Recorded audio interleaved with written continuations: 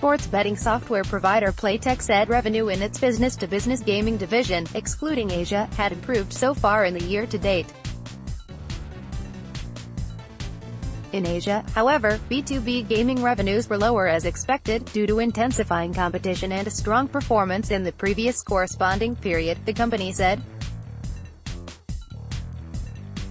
The business-to-customer gaming business, meanwhile, was performing in line with expectations, with the Sun Bingo contract continuing to see some revenue improvement.